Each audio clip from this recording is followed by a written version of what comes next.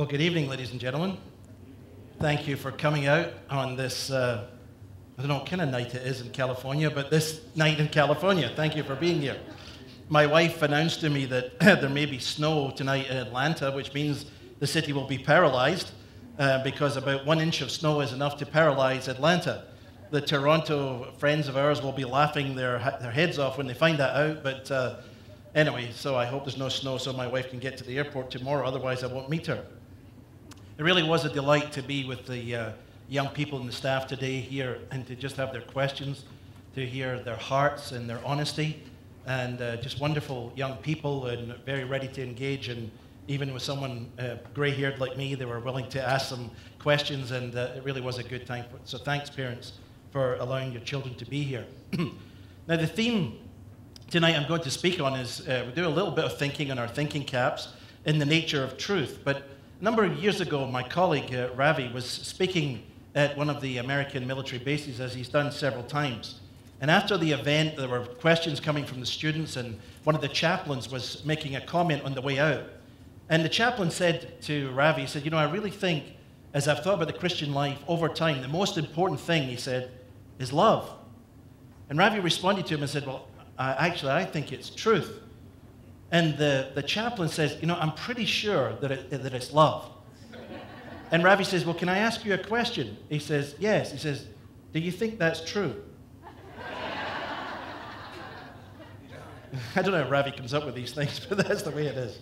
The very question of truth has a cultural moment embedded in it, particularly in this season. It reveals what is, in our culture, a ruling construct, which is the supremacy of doubt. That doubt is the fundamental principle of America and most of the Western world today.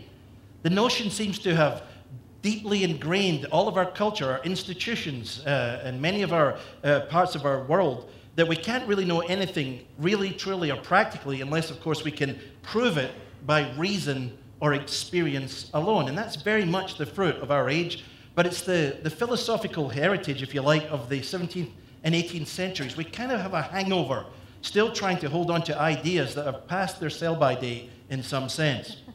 The postmodern turn unleashed within culture a deep animus to what they thought were privileged discourses, people who were able to say certain things in certain ways and control others, or views. So we've all learned from cradle to grave to suspect things like hidden motives, concealed interest.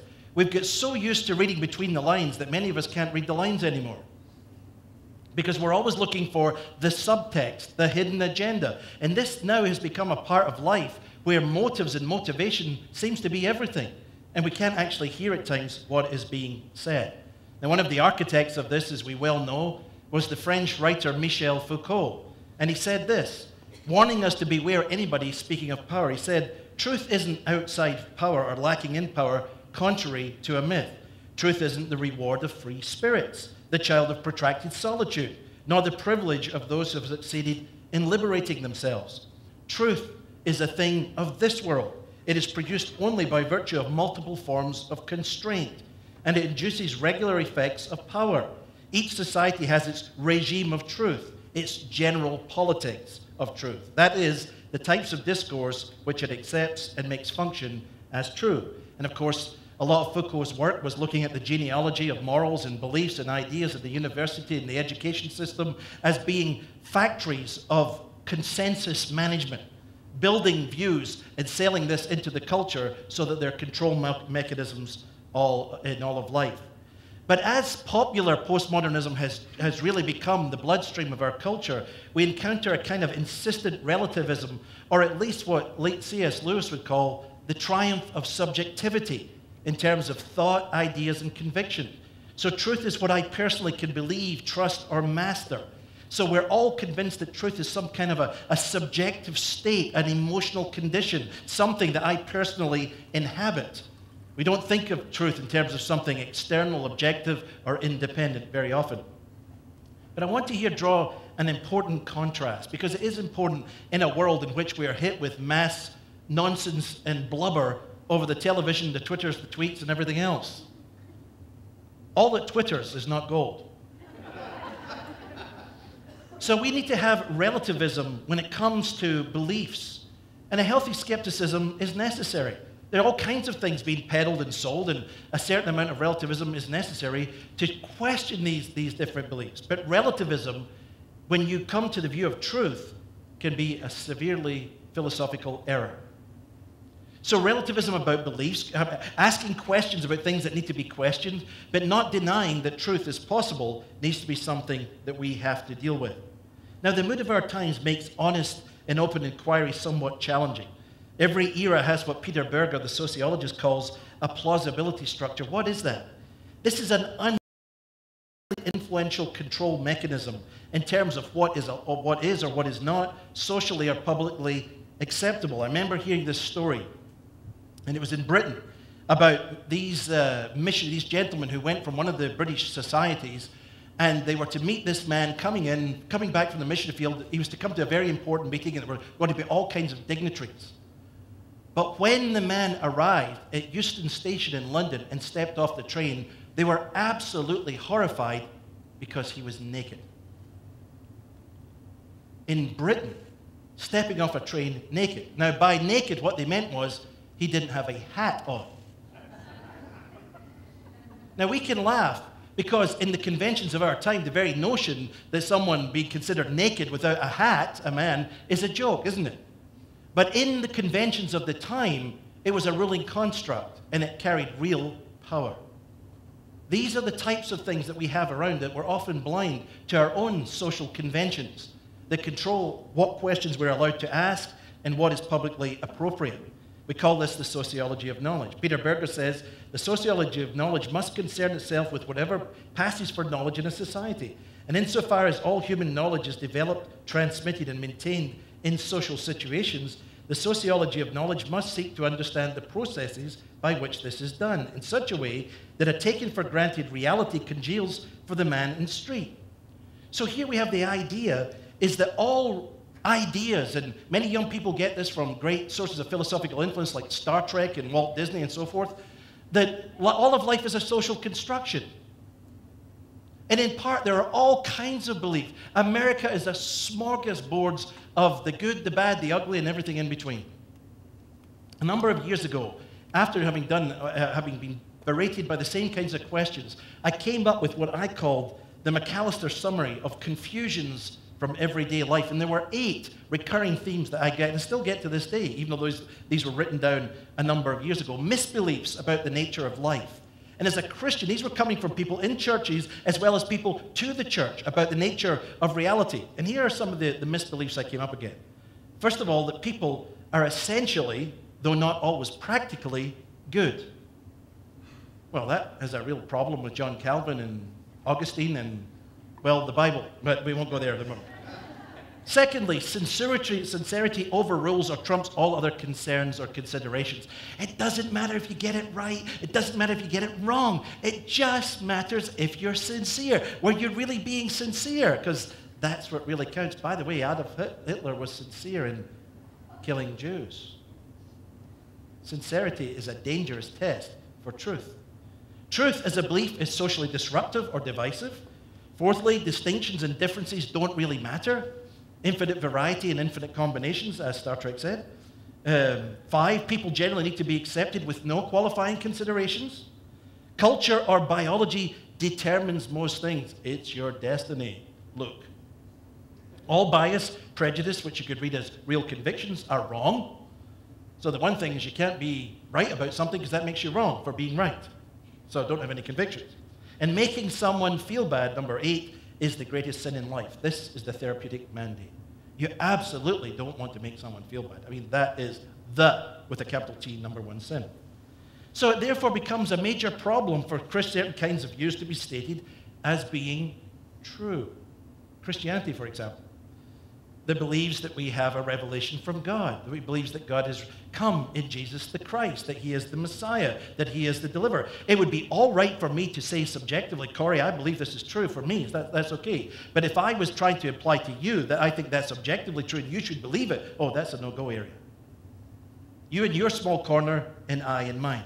But we'll come back to this. You see, a couple of things we need to bear in mind. Because we can't know everything about everything, it doesn't mean that we can't know something about many things. And here you get this, again, an all or nothing equation, where you get people, unless we have mastered all knowledge, answered every question, exhausted every avenue, listened to every CD that Ravi's ever made, and Billy Graham and everybody else under the sun, and got them all under. If we can't know everything about everything, then we must live by perpetual doubt, because there might be one piece of information that brings the whole house down. You know, I get up in the morning and I know where my toothbrush is, generally speaking. I can get to places, I can, go to my bank, I can do all kinds of things. I don't need to have exhaustive knowledge to function in life. I need to have trust in some of the things that I already know. And trust and faith are not blind knowledge. They're a part of everyday life in order for us to function. But secondly, we can know some things meaningfully, we can know a lot of things truly, and we can know most things sufficiently. You see, we cannot know most things, including or especially God, exhaustively. But we can know him sufficiently. So because I don't have all knowledge of what God is like under every conceivable condition to answer every conceivable question, doesn't mean to say that the knowledge of God that I have isn't real. It's just not exhaustive. It's a limited knowledge. I know the infinite one with a tiny microcosm of knowledge. But it is real knowledge to me. And it is real. But I've just raised up questions. And, when you come to philosophy, you always raise more questions, right, brother? So, what is the really real and who says? You did ask that question, didn't you? This is what we were talking about with the students this morning. We have to start with the question of the nature of reality, because that's what it is we're discussing. When I'm talking to a Muslim, I'm asking about what's the nature of reality. Either Allah is God or God and Jesus Christ is God. They can't both be the same, because the Quran denies that Jesus was the Son of God, risen from the dead. It affirms Jesus is a prophet. It affirms that Jesus was real. It does not say that he was crucified. Many Hindus will accept that Jesus was an avatar, but he wasn't the Son of God. So they're not saying the same things about the same thing. So very famously, the Roman procurator Pontius Pilate, in John chapter 18:37, he's standing with Jesus the Christ in front of him, and he asks the question, what is truth? Well, if you look at Pilate, like so many people today, he wasn't really interested in an answer. He was a politically expedient man who was interested in results. And Jesus was not an answer he was willing to entertain. But as we've learned from that great source of wisdom, the Matrix, things are not always what they seem. So let me ask you a question. You're the parents and you've got the kids. So first of all, we have to ask ourselves the question, what do we mean by truth, right? Well, here's good old Aristotle. To say of what is that it is not, or what is not that it is false, while to say of what is that it is not, and of what is not that it is true, so that he who says of anything that it is or that it is not will say either what is true or what is false. That nails it right there. That cracks it.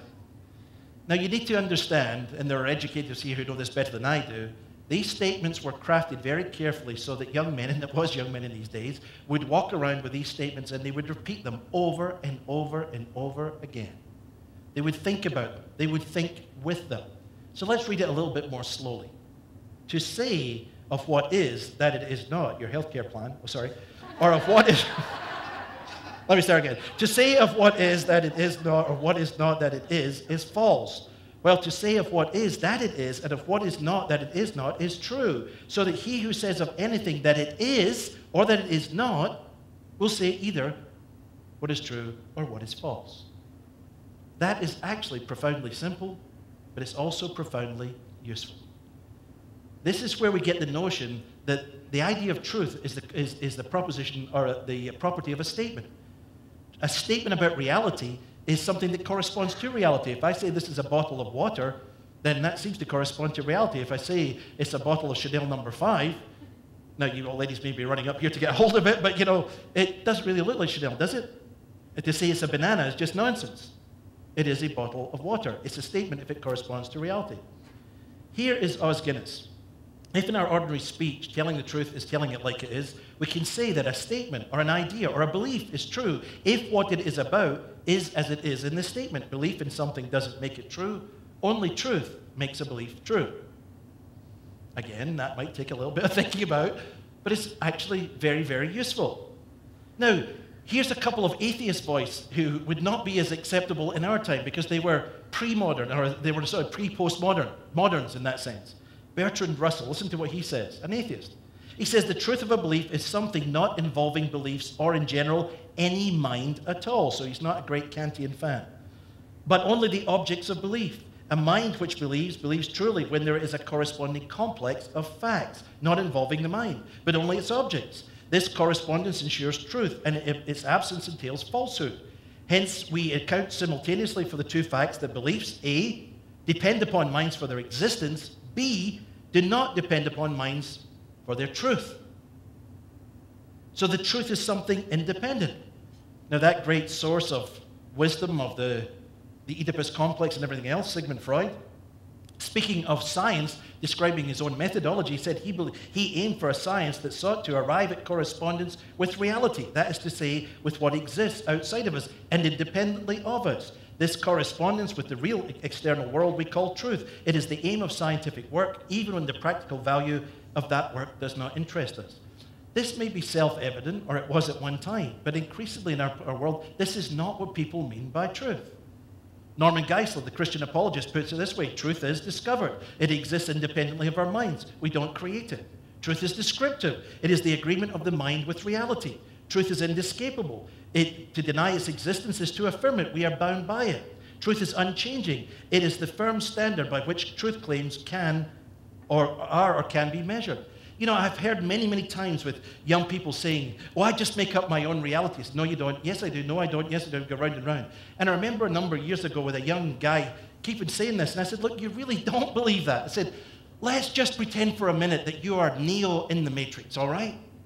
And that you can go out and you can go up onto the roof of the building and we'll all stand outside. And you can imagine that you are Neo. Make up your own reality and fly off the top of the building and we will sit and watch." And he says, "I guarantee that reality, independent of your consciousness, will take over." And I know he didn't believe that he made up his own reality because he didn't go up on the roof and jump.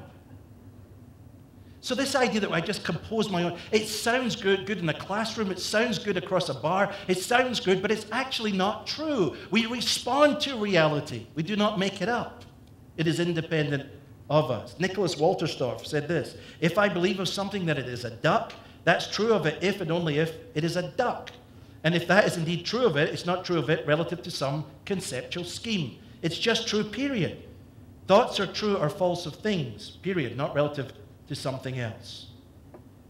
But what we're dealing with in America, in the lives of our children, in your own life, in the lives of your friends, is the quest for reality.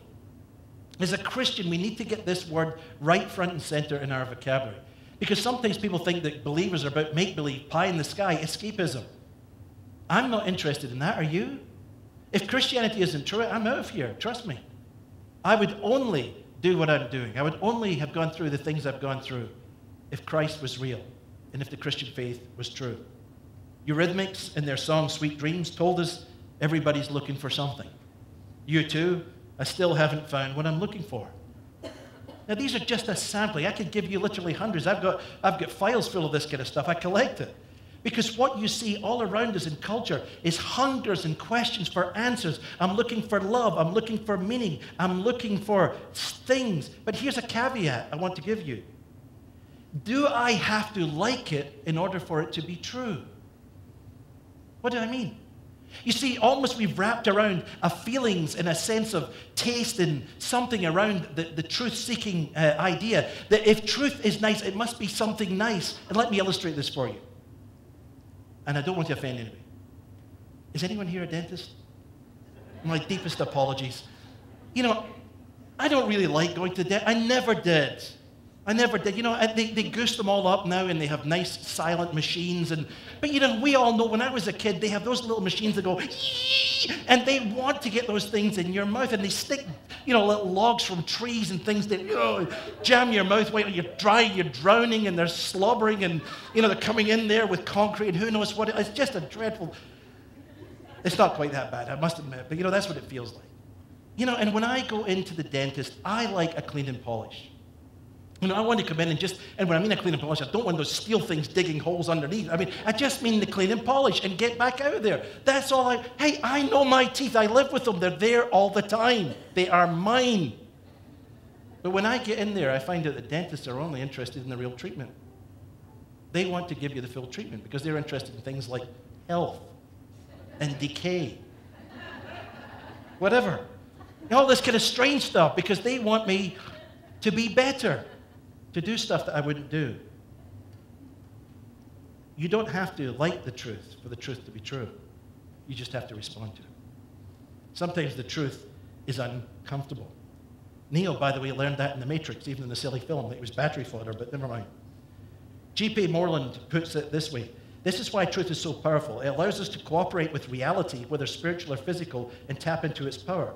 As we learn to think correctly about God, specific scriptural teaching, the soul, and other important aspects of a Christian worldview, we are placed in touch with God and those realities. We thereby gain access to the power available for us to live in the kingdom of God.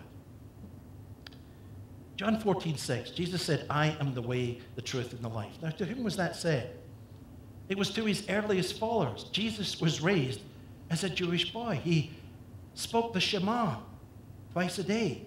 He went to synagogue. He was an ordered man. So when he said in the midst of a Jewish environment that I am the way, the truth, and the life, those words carried an astonishing power. It could only mean one thing. It wasn't an invitation to a private reality. It wasn't to some selective individual choice or comfort. It was a statement about the nature of the universe. Now, if there is a God, and if that God is noble, and if that God is Jesus, then he is claiming to be the connecting point to all reality, something that Richard Dawkins and Sam Harris find absolutely preposterous and absolutely horrible. But it doesn't matter if they find it preposterous or horrible. The question is it true? And if it's true, it has enormous implications. But now you ask me the question. You did, didn't you? How do we know, and how do we know that we know? Gosh, that's a hard one, isn't it? I mean, the kids were asking that, some of them today, and we always ask that at some level. How do I really know? How can I know? Well, how can you know anything? It's not easy to know things. You see, many perceptive thinkers and writers have recognized that one of the errors of the 20th century was the belief in scientism. What is scientism? The belief that science is the only game in town. And so what is happening increasingly in America and the Western world is that we are moving from science's method to science's philosophy. And there's a problem here. Science does very well as a method. It does very badly as a philosophy. Ian Hutchison, who teaches at MIT himself, a very accomplished scientist, wrote a marvelous book called Monopolizing Knowledge. And he's so annoyed at this. Here's how he defines scientism. He says it is the belief that all valid knowledge is science. Scientism says, or at least implicitly assumes, that rational knowledge is scientific, and everything else that claims the status of knowledge is just superstition, irrationality, emotion, or nonsense. This means everything within the humanities, sorry, all you classical scholars and teachers, and everything within religion. Just nonsense, superstition. He says, on the contrary, I shall argue there are many important beliefs, secular as well as religious, which are justified and rational, but not scientific. And if that is so, then scientism is a ghastly intellectual mistake. You see, where did this come from? In the Enlightenment, the philosophical Enlightenment, there was a human desire, there was a strong desire for certainty. We wanted to be certain about our knowledge. If we could be certain, we could have order and control. Where? Everywhere. Boy, Americans like that, don't we? We want to know everything. We want to do the latest research. We want to consult the latest philosophers. We want to get information. Why? So that we can order and control. What? Everything. Our husbands, our wives, our golf game, our stock market, our children, everything. We want to understand it by rational men and women in control of our destiny. But Michael Polanyi grew up in Hungary during the Soviet era, and he understood that what the Soviets were pushing as a form of knowledge was not knowledge, that scientists came to their understanding of reality not the way the Soviets were saying. It was a propagandistic model. And he wrote a marvelous book called Personal Knowledge, which has been unpacked. Although he wasn't a philosopher by training, he ended up in a chair of philosophy in England after many years. Esther Meek is a Christian philosopher, and she has looked at Polanyi's work, and she introduces us to a very simple book called Longing to Know. And the whole book is a philosophy of knowledge. How do we know, and how do we know that we know? That's the question. But it's done through the understanding of everyday lives and relationships. And here's Esther Meek's definition of the knowing process. She says, knowing is the responsible human struggle to rely on clues, to focus on a coherent pattern, and to submit to its reality. Let me ask you, how many of you like Sherlock Holmes? Anyone? Okay. CSI? NCIS? Law and Order? Oh, come on. Some of you might... everybody watches Detective Stories. At least one of them, All right, elementary. How do these programs... My dear Watson. How do these things actually work? When the TV programs come up, there's a very simple pattern to them, and this is the way... In fact, they even have this now in sociology, the CSI effect, where people think you can solve a problem in 1 hour, which is... Go figure. It begins with a crime, right? You walk in on a crime, and there's a dead body in the ground, and they find the crime, and they're obviously looking for who done it. Not in the game, but in the crime. So we begin with clues. That's where we look for clues. And all of us do this in everyday life. We look for clues. Was there the hair, the DNA, and what happened? Was it random? Was it, what was all this information? From the clues, they move to the second stage, which is looking for a pattern. They're trying to find out, was this man with this woman at this time in this place? Was it Professor Plum with the candlestick in the library? Or who did it? Or who done it, or whatever happened. We look for a pattern, or was it random? A meteor dropped out of space and cracked her head open while she was making omelets in front of the oven. Was it a random choice, or did it look like it was a planned event? When they have clues, you begin to get a pattern, and when the pattern begins to develop, if the pattern is right, it leads them to a focus, which is a suspect. And of course, in NCIS and CSI, it works every time, and we have the person arrested at the end of the program. Clues, pattern, and focus. That's how life works. Think about romance, young man, young woman, or older man, older woman. The first time you saw her, she walked in and she smiled. Was that a clue? No, she didn't have her glasses on. The second time she had her glasses on, she smiled. No, that's a clue. And then her friend drops off a little note on your table and says, hey, Susan thinks you're cute. No, that's a pattern. I've got a clue in a pattern here. We're going somewhere. Let's go on a date. And then once you go on the date and you meet for a little while and you find out she's been watching you for some time, she finds out you've been watching her, and you get married and you find out love was there. And so it gave a focus of a relationship that is not the end of the knowledge experience, it's the beginning of it. Because it begins to yield continuous knowledge. And ladies and gentlemen, this could be in mathematics, this could be in mechanics, it could be in computer programs, or it can be in knowing God. There are clues all around us in the universe. Cues that seem to talk of design or something, that indicate there's something there rather than nothing. What pattern but best explain them? Randomness or design? Is there an author behind it all? Are all theories equal opportunity providers? So when it comes to ideas and worldviews, whether that's Islam or atheism or existentialism, we have to compare, evaluate, and judge. I recently went out and bought a new car.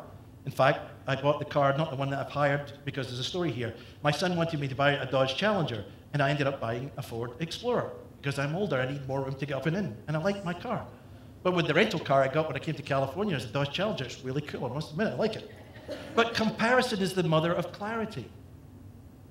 We have to compare things. So when we're looking at worldviews and they're not all equal opportunity employers, what are we looking for? Well, we look for at least 3 things as we test worldviews, systems. We look for logical consistency. A true worldview will not contradict itself.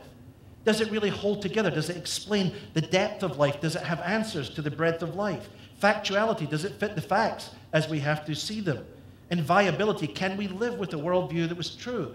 For many years, I spent my life traveling in and out of Eastern Europe. I worked in the Soviet system. And it was interesting. The idea was, this equality of man, this great socialist vision when everybody would all be equal. But they weren't equal, because if you had hard currency, you could buy shops and berioshkas, or you could buy, all kinds of Western products. And all of the Illuminati of the communist system went to dachas and in big houses and all lived above the proletariat.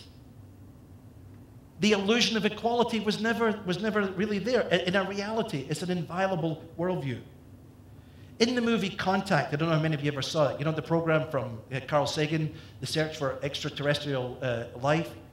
Jodie Foster plays the role of a scientist who is looking for, she's convinced that ET is out there somewhere.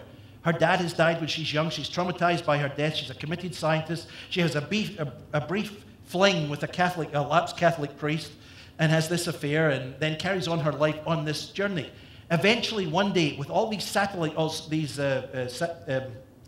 transmitters pointing to space, they finally get a message back, and it's coded. It has specified intelligence, and so they know it came from a source, an intelligent source.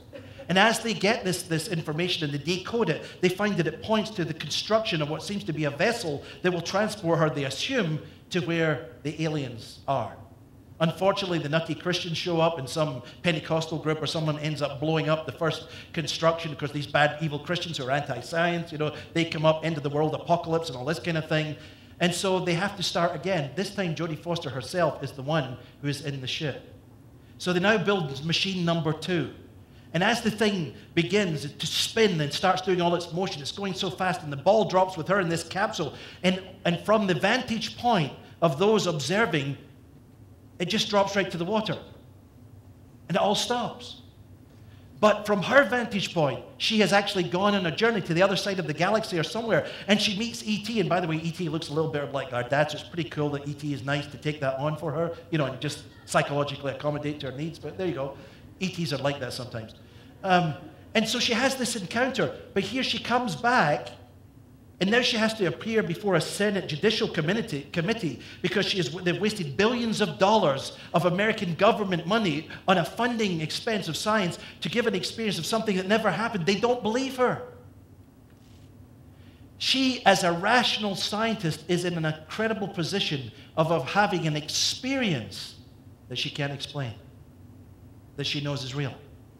And she can't deny it because everything that happened was real. And the only person that believes her, guess who? Is, of course, the Catholic priest, who has a transcendent worldview and has room, if you like, for these other things. Now, I'm not authorizing E.T. All I'm saying is that the film plays with the question of knowledge. How do we know, and how do we know that we know? One young man asked me today, what if we could send someone back from the dead? No one's ever been back from the dead. This was a question that was given to him by non-Christians. I said, but surely that's the whole point. Isn't that what the gospel says? That one has risen from the dead. That someone came from the other side. That we have made contact. Listen to John chapter 1. It says it so beautifully and so clearly in the Gospel of John, in verses 14 through 18. The Word became flesh and dwelt amongst us. We saw his glory as of the only begotten from the Father, full of grace and truth. John testified about him and cried out, saying, this was he of whom I said, he who comes after me has a higher rank than I, for he existed before me. For of his fullness we have all received, and grace upon grace. The law was given through Moses. Grace and truth were realized through Jesus Christ. No one has seen God at any time. The only begotten God who is in the bosom of the Father, he has explained him. And the word there means he has exegeted him. He has explained, he has shown to us. Now again, this may be absolute nonsense. Maybe a lot of make-believe. Or it may be true. I believe it's true. I believe it's a description of reality. I was speaking to doctors on this very subject a couple of years ago in Oregon, and someone asked me, how do you as a Christian justify your beliefs? And I gave them 5 different tests. I said, first of all, by my experience. It's not the only thing, but I can chart an actual journey from unbelief through questions to encounter. I know a time, in my case, this isn't the same for every Christian. People have different experiences. Some roll into Christianity. Some just kind of believed it when they were young, and they still do, and they know God really and truly. You don't have to have a dramatic conversion, but some do. I did. And for me, Christ became real in June of Scotland in 1977.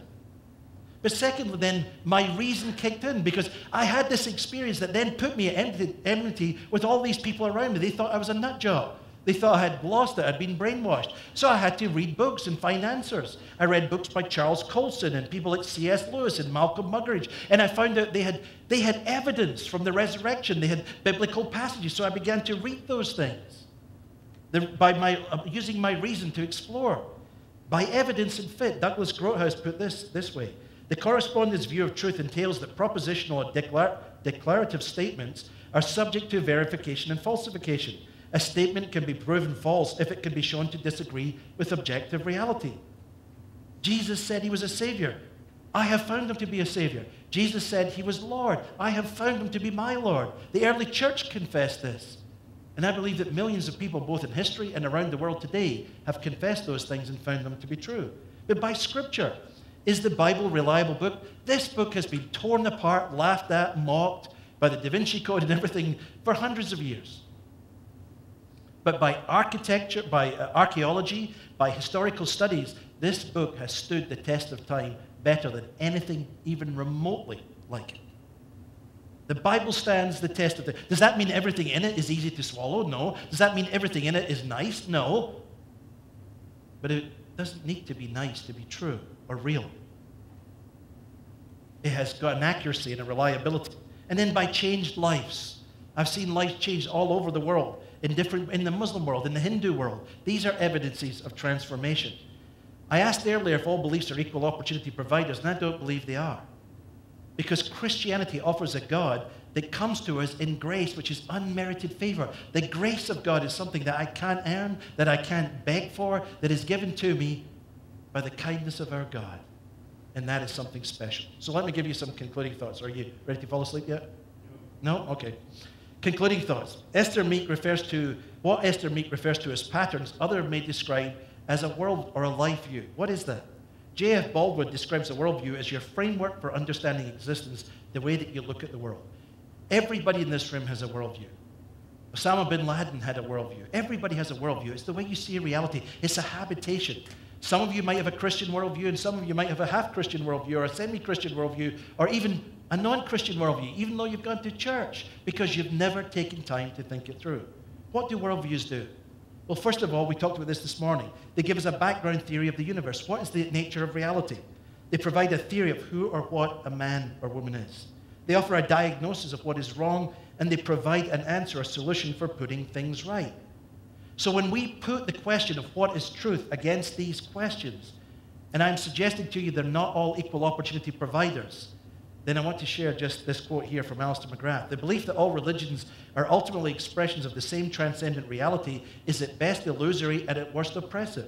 Illusory because it lacks any substantiating basis, and oppressive because it involves the systematic imposition of the agenda of those in positions of intellectual power on the religions and those who adhere to them. This illiberal imposition of this pluralistic meta-narrative on religions is utterly a claim to mastery, both in the sense of having a Nietzschean authority and a power to mold material according to one's own will, and in the sense of being able to relativize all religions by having access to a privileged standpoint. Can't tell you how many times someone has told me all religions are fundamentally the same, but superficially different. All that tells me is that the person who says that hasn't studied any of them. And yet we take this as a mantra. They are profoundly different.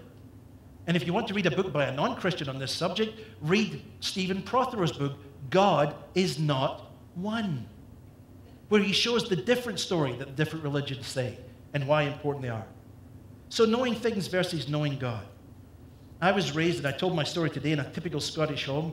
I was convinced there was no God and that morality was a social convention. And I lived that way for my early life. No rules, no God, no limits. And then in June 77, everything changed. Since then, I've been exposed to questions. I've had to read books by Marx, Freud, Nietzsche, Darwin, Bart Ehrman. All kinds of skepticism, throwing all kinds of things, saying that everything I believe is not true or is false or is based on some conspiracy by old men 500 years ago who got together and voted and made up the Bible and all this kind of nonsense. But I came to realize that the way we know a person, the way we relate to God, is distinct from how we relate just to ideas and objects. If God is knowable, in Christianity, the primary issue of the Christian life is whether or not God can be known. And I can have an I-it, an I-thou versus an I-it relationship with the living God. And so the words grace, faith, spirit bear a content in the Christian life and to us as human beings that are something that can change your life forever. If you experience grace in your life, if you understand the gift of faith, if you receive the Spirit of God, it changes you. And this changed my view of reality and truth. Because before I lived by the Stuart McAllister philosophy of life, if someone crossed me, I hit them. And I had friends like that. I was always angry. But now God had given me something, a fixed point. It wasn't based on my feelings, my opinions. It was based on something else. Blaise Pascal said this: those who lead disorderly lives tell those who are normal that it's they who deviate from nature. And they think they're following nature themselves, just as those on board a ship think the people on the shore are moving away. Language is the same everywhere. We need a fixed point to judge it. The harbor is the judge of those aboard the ship. But where are we going to find a harbor? In morals. And this is one of the greatest questions facing this country, facing your home, facing your family, facing your church today. We are all over the map with no fixed points anymore. Everything is up to opinion. Everything is up to subjectivity. And ladies and gentlemen, this opens us for anarchy.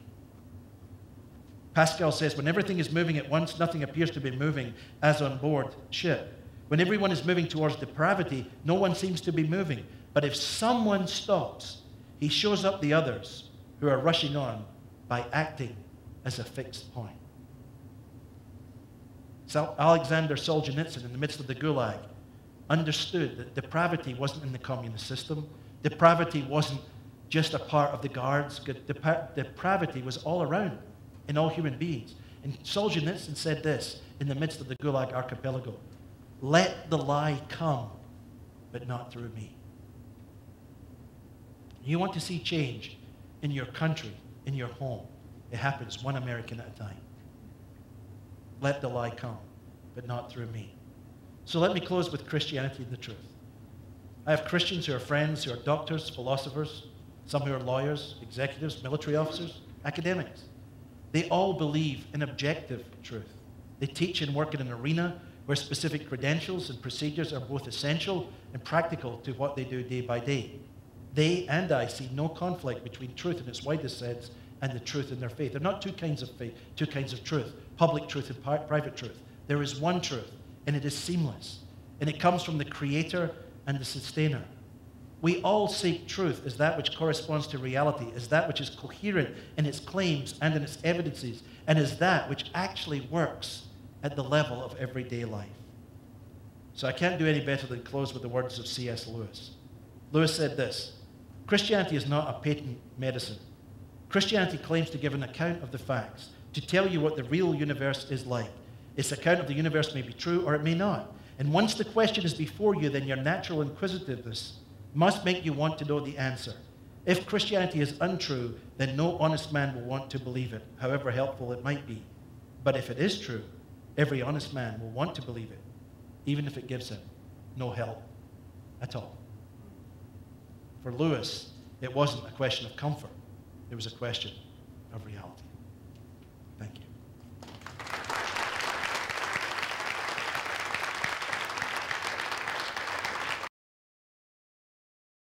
I was reading on the Yahoo homepage today that there is I guess this phenomenon, especially here in Southern California. This one's talking about a church in Pasadena of atheists. Mm-hmm.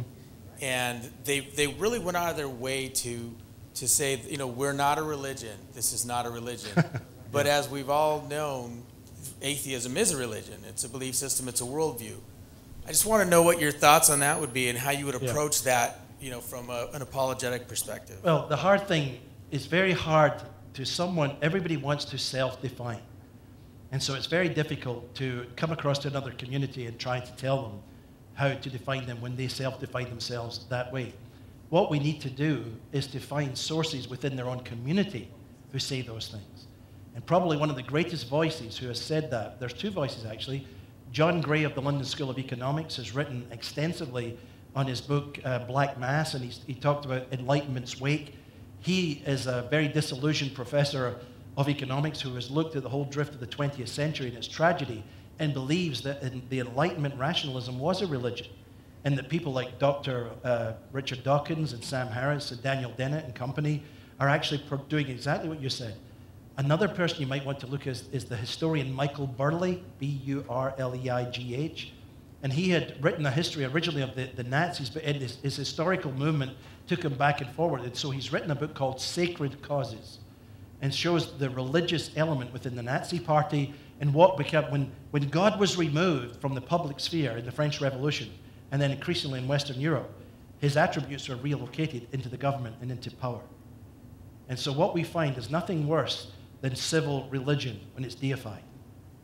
And we are seeing, those of you who are Lewis fans, you're seeing a growth in America towards a kind of a spiritual paganism in which science is married to mysticism. And these kind of things are growing all around us. So it's a time indeed but with dealing with the new atheists, I would say Or someone like David Berlinski, a great book called The Devil's Delusion. Marvelous, not a believer, Jewish background man, but very sympathetic to Christianity. And his book, The Devil's Delusion, is an enormous demolition job of the new atheism. The first one was John Gray, London School of Economics. You'll see, if you Google him, you'll see about 20 books. And Michael Burley, who's a historian. At one point, you had listed 3 tests, I think. And I think the last two were factual and viable. Could you tease that out a little bit more? Well, factual is that, like, for instance, if everything, say in Hinduism, if everything is Maya, you have a hard time doing science if everything's illusion. How can you work in a test tube or in a laboratory with real stuff if it's all illusion? You'd convince yourself you're doing something valid, right? So in Christianity, because we believe that God created the world and that a law-governed universe is a part of God's world, distinct from God, but in relation to him, that we believe that science is a legitimate pursuit, in fact, a necessary pursuit to further human knowledge. So it's in that sense that our worldview it deals with real world, both its measurement and its functionality, and that we can sustain it. We don't avoid it. We don't run away from it. We embrace it and work with it as not a problem to be solved, but as a means to an end that God has already declared. And I think that's the same in the third test was on, or viability. Well, again, it's more existential in the sense of experiential relevance. If I need only one test, to me personally, is the doctrine of original sin. I don't see how you can get away from that. I mean, any of us who have children, and any of us who are honest enough with ourselves, know that there's a fundamental flaw. We don't know what it is, but it is there. And it grows. Now, you can put children in the nicest environments, pour love upon them, and they can still turn out incredibly nasty and greedy and selfish and horrible. And you wonder why. You buy them more toys, you give them more stuff, and they just get more and more nasty. You think, what in the world is going on here? Because there's something in them. Now, it doesn't mean to say you can't love them as parents or we love them as human beings, but that thing is a flaw. That, to me, is only explained in the Christian worldview adequately. It's not explained by pure psychology and determinism, and not, that it's just my DNA enough. Otherwise, you would think that we'd evolved it now into somewhat better. Maybe by the time we get to Star Trek, the next generation will really, really be there, but we're not there yet. In fact, Star Trek goes, we're retrograding, by the way, so. But that's a whole other discussion for the arts. What's your view on needing to be regenerated even to see truth? Can you see the truth of God before being regenerated? Well, there's 2 things involved in that. I think that you can come up to the Jewish people at all could come up to the tabernacle. They could come to the temple, but let's use the tabernacle. It was a little bit better because the pillar of fire was there by day and the cloud by day, the fire by night. And they could see the Shekinah, the glory of God, descending upon the holiest of all. So people could come up, they could offer sacrifices, but they could never go into the holiest of all. Only one priest, one time a year, Yom Kippur, could offer that offering. So I think there are things, and of course Catholic theology particularly would look at this way more, that natural theology would bring us up to a certain point. Romans chapter 1 makes it clear there are 2 things about God that are clearly seen. His divine nature and his eternal power, Romans chapter 1, 18 through 20. But that doesn't tell us who God is. So I think what reason and nature alone can bring us to the existence of transcendence, they do not bring us to the knowledge of God. That, to me, is where special revelation kicks in. And I think that's confirmed. C.S. Lewis, he saw this early on, but he developed it much more as his theology began to grow. Lewis felt to the natural man there are only 2 real choices. You will be either an atheist, a monist of one kind, or a pantheist. That's why, New Age movement, all these religions, they make sense to the rational person because they sense transcendence. They touch the garment of something, but they don't go all the steps to see who's wearing the garment. That takes revelation, where the one on the other side has spoken to us. And so regeneration, the work of the Spirit, then becomes essential. So that's why I believe we preaching the gospel, natural philosophy, and these things are useful tools to get people up towards the clear away the clutter. But they still have the act of faith where there has to be the encounter with God, or there's nothing there. You talked about the importance of a worldview and people's worldviews. I'd like for you to maybe explain or give some advice for how to purposefully and powerfully sculpt the worldview of yourself and those around you? To sculpt your worldview, I think one is to become intentional about, I mean, one of the things I'd probably do is I'd get myself a couple of good books on it. I mean, obviously there's books like James Sire's The Universe Next Door. These do comparative, but there are other texts that actually talk about more indwelling. There's a lot more work being done on journeying into it. Ravi comes at the whole idea of worldview through the questions of origins, meaning, morality, and destiny. But that's more as a leading towards an evangelistic conversation. For me, what I've done, I would go back. I found one author in particular, a man called Colin Gunton, very, very helpful. And there's one book in particular that was useful for forming some of my own thoughts, was called The One, the Three, and the Many, which was the Bampton Lectures on the Trinity. Because what Gunton did was, as a European theologian, he was looking back at the 19th and 20th century. He saw the failures of the church and theology to answer the questions the culture was then asking.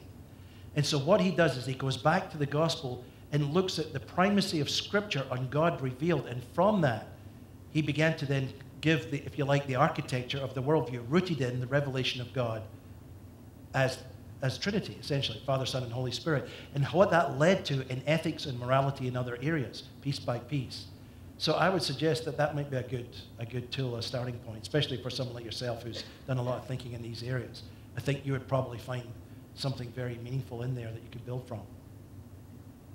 Thank you. I heard from various people that your testimony was a wonderful thing to hear, and if we had a couple of minutes, wondered if you could share that with us. Sure. I grew up in a non-Christian home. My mother had been raised in the church and walked away because she met my dad after the Second World War. He was RAF. And he was a ticket to freedom. She was in one of those very narrow fundamentalist type. It was a Nazarene church. And Dad was the party, the dancing, drinking, just free living kind of guy. He was cool. And so when we grew up, I grew up in a home where there was no God, there was no Christianity, there was nothing like that. But there was also a lot of just frustration and anger. As we're talking about different children, I had two brothers, one who's 12 years younger and one who was 2 years older. And, I was the one that could never shut up. The kid that always had a comment and always spoke out of turn, so I was always getting slapped or pushed or, shut up, be quiet, blah, blah, blah. And really what that did was it just built up a series of resentments. When I was 15, I ended up in a fight with my father. I came home drunk, and he had been drinking, he hit me. And then I just flew at him, and by that time I was fighting a lot. So he was a middle-class businessman. He wasn't expecting his son to jump on him. And that led to me leaving home at 15. My wife is still astonished as this is Americans, because you can't imagine that parents would do that, but my parents let me go. And I went out at 15 years of age and got a job and started working, and it was hardly making any money. So then I began to look for ways to make money, and I ended up working in a dance hall as a bouncer. Took up weightlifting and things like this, and then I found what was for me a new career. It was a community. I had these guys who were all thugs. They wanted, and it was lots of fun. We were working a big discotheque, so there were lots of girls and lots of everything, and that's the way life was. And so I was doing pretty well. So 21 years of age, I'm making lots of money, and I could drive home and visit my parents just to annoy them. I'd drive up in an E-Type Jaguar. I was driving American cars at that time. It was all sort of parade. Look at me, Your dad's the middle-class dude, and I'm making more money than he was. I knew I was making a lot more money than he was. Mind you, I was taking his. Mind, he was earning his. There was a young lady who was being controlled by a policeman, and I was asked to go and help her get her money back from this cop, so I did. And then we ended up living together. So one day she walks in, this is after about a year, she asked me, what do I think about Jesus? Nothing. I never thought about Jesus, wasn't interested in religion. I mean, that's repulsive. I am not, didn't want anything to do with that. It was just disgusting. We split up, and then after about 2 weeks, she called me to come and meet these Christians. And I went and met Christians for the first time. And I went with the idea that I might beat them up or do something. Sorry. But that was how I felt. I mean, I'm telling it as it was then, not now, obviously. But I was ambushed. I came into that house absolutely sure there was no God. This is nonsense. They've just messed with my girlfriend's head. Then somewhere during the night, they're sharing the Bible and we're doing some of this worldview stuff. They weren't intellectuals. They were just honest people who loved, and they just told, and they started reading Bible verses and sharing all this stuff. And I went to a place where, oops, there might be a God. And By the end of the evening, I became pretty sure there was a God.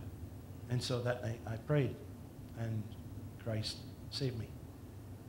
So that was in 1977. I went out very quickly on mission.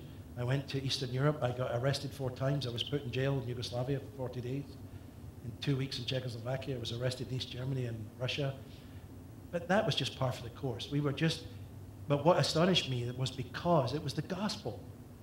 These people were putting us in jail because we believed in Jesus. I found that hard to believe.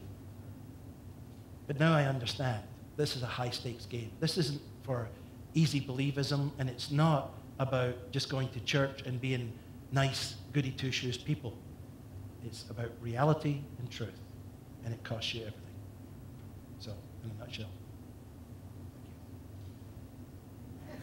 I ask a lot of our speakers who come through kind of a variation of the same question. Our kids you spend a lot of time with our students today, and a lot of them are going to be embarking on the next phase of their education and higher education. And we found that about our graduates, about half of them have chosen a Christian college, half have chosen a secular college. Some are ready to be salt and light out there. Some might want some different things. They want a different kind of community. And I was just wondering what your thoughts are. I know that you have 2 grown children. Yeah. And I was kind of wondering how you thought about that. Well, I think, as many parents do, it depends on the child. I think we need to see the kind of child that they are in terms of their temperament and their ability to cope. I mean, I know some kids that, going into an Ivy League school was like, oh, bring it on, let me at them. And they did well. But there are others who were timid and scared, and they would be destroyed by professors or by the social setup. So we really need to know the child. We also need to know the institutions, because I think some Christian institutions are toxic to Christian faith. I've seen many a child destroyed by legalism and by stupidities in Christian environments that did them an injustice as well. So I would say pick carefully. There are great colleges and great schools that really focus on giving them a good education and forming them spiritually so that they deal with life. If we try to create Christians who live in a bubble, then we will always fail. Because eventually, especially in a porous world today with 24/7 media and connectivity, you have to give them a heart. We have to form them in their soul, that they have a rugged sense of what the truth is, and they're willing to pay the cost of that. But picking then, I would pick carefully, and I'd pick by negotiation. And I think the traditions you have in this country are great, where parents go with the kids and vet schools and check them out. I think that's a marvelous thing. And to help them not be pressured, because sometimes the choice they make, they're needing mum and dad's a little bit of coaching. So between telling them where to go and helping them to make a wise decision, I think is the key in some of these things.